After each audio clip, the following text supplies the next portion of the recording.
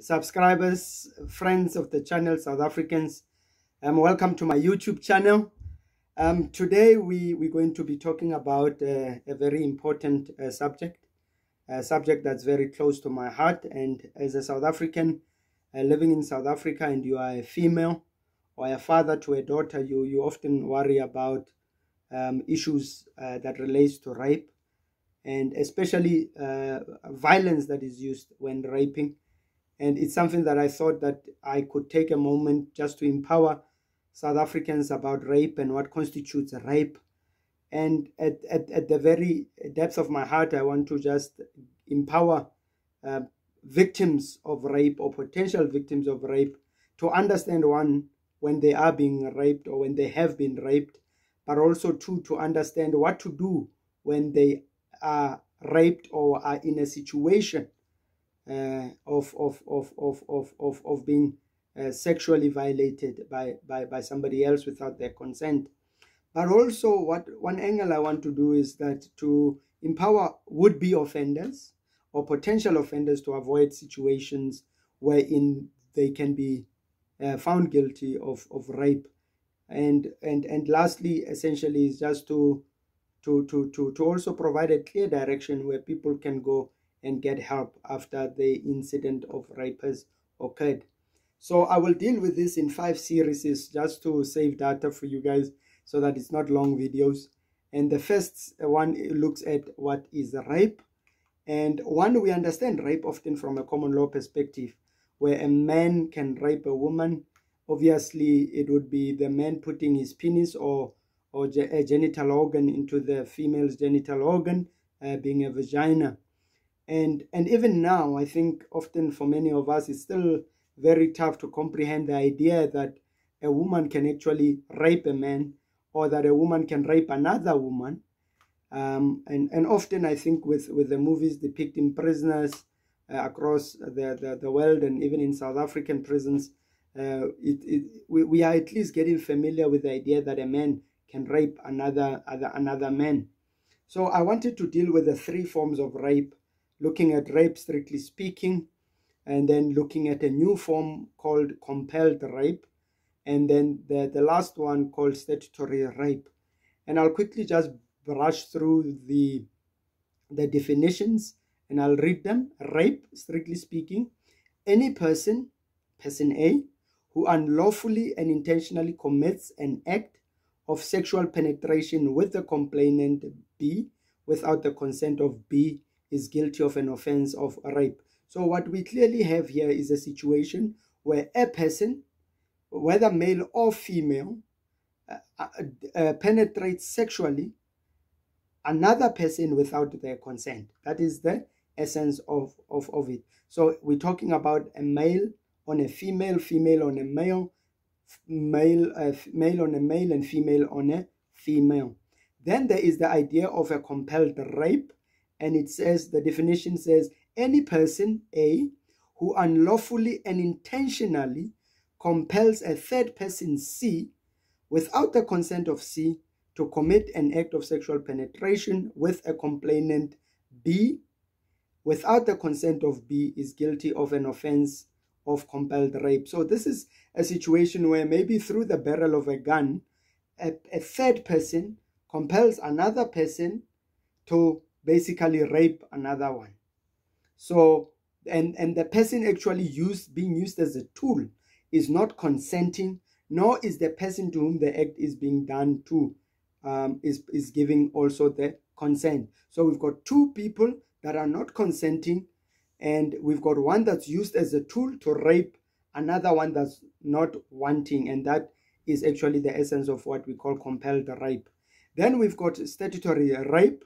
This is, we find in section 15(1) of the Criminal Law, Sexual Offences and Related Matters Amendment Act 32 of 2007.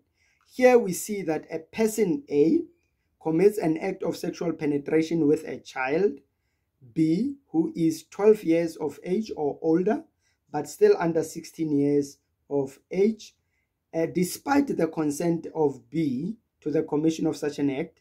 The person then is still guilty of an offense of having committed an act of sexual penetration with a child. So this is a situation of children that are, remember, above 12 but below 16, and these children maybe ordinarily can consent. However, based on this piece of legislation, that consent means nothing, because you can still be found guilty of statutory rape.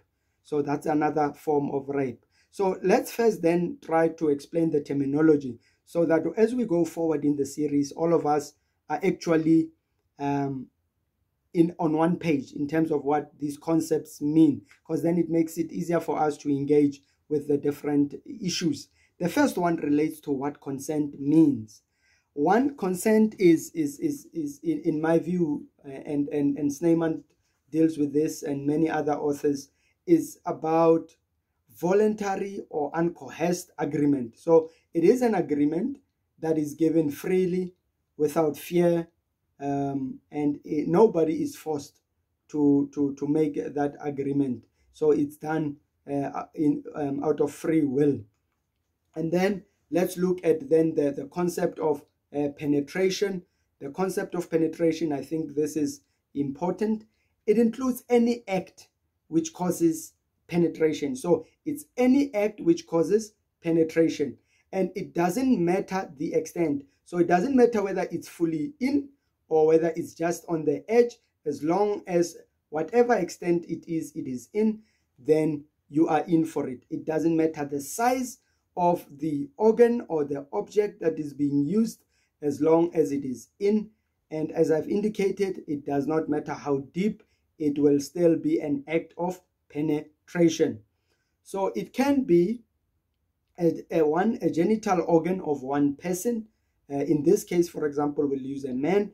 The penis, for example, that goes into or beyond the genital organs of the other person, in this case, let's say a female, or not just the genital organ, but the behind, the anus, for example, the mouth, for example. So that is also important. And then it doesn't matter also, it can be any other part of the body, whether it's a finger, whether it's an object. So that includes any part. It can also be the genital organs of an animal, if they go in or beyond the genital organs of the person or the anus, then we will have the act of sexual penetration. And obviously then the genital organs of the animal then that go into the mouth of another person, then we're talking about sexual penetration. And I think it's important also that we earlier on already get to understand the age of consent within the South African context. We've already understand that a child under 12 cannot consent, and then a child 12 but below 16, also their consent really doesn't count much, because you will still suffer from statutory rape. But then a child below 18 but then above 16, then on the closer reading, in my view, of section 15.1 of Act 32 of 2007, the age it would seem of consent is 16. Now, if we look at the nature of rape, what is clear is that rape is a criminal offense or a crime, and it's something that I believe must be reported to the South African Police Services or any other police station. Now, let's first understand, and I will re-emphasize this, who can rape? A man can rape a woman. This one all of us know, we all appreciate, we all understand what that means, a man raping a woman. But now we also have a situation where a woman can rape a man, and a man can rape another man. I think that is also there. And also we have a situation where a man can rape another man, and a woman can rape another woman. Now, what are the forms? What are the things that can penetrate? The things that can penetrate, one is the genital organs, whether it's the penis in this case, or an object. It can be a bottle, it can be a cucumber, it can be anything. and then obviously it can also be the genital organs of an animal, or a body part of an animal, or the body part of the person, any other part of the body of one person, or any other part of the body of an animal. And where would this penetration go into? Because these are the things that can penetrate, and then the things that can be penetrated into. We talk about the genital organs of the other person. It can be both, either the male genital organs or the female genital organs, the anus, or it can be a penetration by mouth. Then who can be victims of rape? One thing that's clear is that women can be victims of rape, men can be victims of rape, children can be victims of rape, as well as babies can be victims of rape. And so what is clear is that there will be rape when there is an act of sexual penetration of another person, whatever gender, because these are gender neutral, they don't discriminate, these laws, without their consent. So actually, penetration is important, consent is important, and obviously is the other party. So South Africa, that is the foundation I wanted to set. Clearly now you've understood what are the different forms of rape, and who can rape and who can be raped, and